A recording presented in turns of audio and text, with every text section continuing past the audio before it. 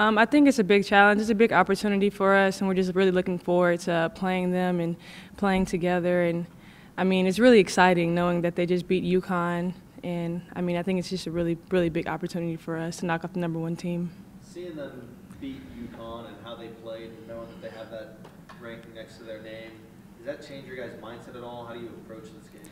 Well, I mean, I don't think it really changes our mindset because they were already one of those top teams. I mean, we lost to them last year, so we kind of have a chip on our shoulder, and we know that we can beat them. We know that we can compete with them. So, I mean, we're going to play competitive as usual, and, you know, I think I guess it gives us a bigger chip on our shoulder because we know that we're one of those top teams, and we're looking to prove ourselves. What's it like for you to be part of this program that's now back on this national stage playing in top 10 games? It's exciting. I mean, it's fun to play with these girls. It's a big privilege, and you know, I'm honored to play for Coach Aston, and I just love playing with them, and I love the style of play, how we're playing fast, because you know that's my game, and so you know it's really exciting. Did you guys watch Stanford's game last Yes. night together, or as a team, or just like with a few? Well, we were all watching it, but we weren't together. We were like texting about it in our little group chat, and we were just talking about how well they rebound and how much faster they are this year. But I think they're still a great team, even though they lost that post presence. They're a lot faster, and they're rebounding well. They didn't give up, even though they were playing the #1 team. And I mean, we were just analyzing their whole game. Do you have any ties to the girls on those teams?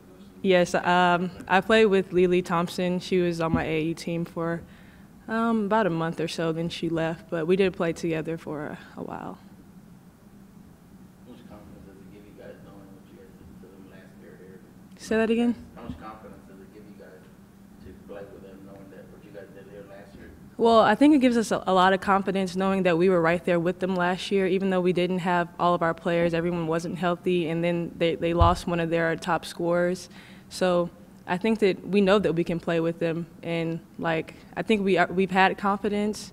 So going into the game, knowing that we were right there with them last year, and I think that we're an even better team this year. We have more experience, and we're a lot faster team. We can definitely compete with them. What did you see from the freshmen? Y'all standout freshmen in the first game? I saw some nerves, but our freshmen are, even though they're freshmen, they're experienced. They're winners. They're used to winning, and they're really competitive. And they stepped up big when we really needed them. Coach said that you guys might not have had the right mindset going into that opener. You weren't maybe exactly excited to play them, but you guys will be ready for this West Coast swing. What's the mindset going into this one? Our mindset is just playing together, and we're really focusing on ball reversal and moving the ball and defense. I know that that's one of our things this year, and I know that we can be really well at defense, and we were working on that the first game, but I think that we've been working on it in practice, so everyone would get to see how great of a defensive team that we are.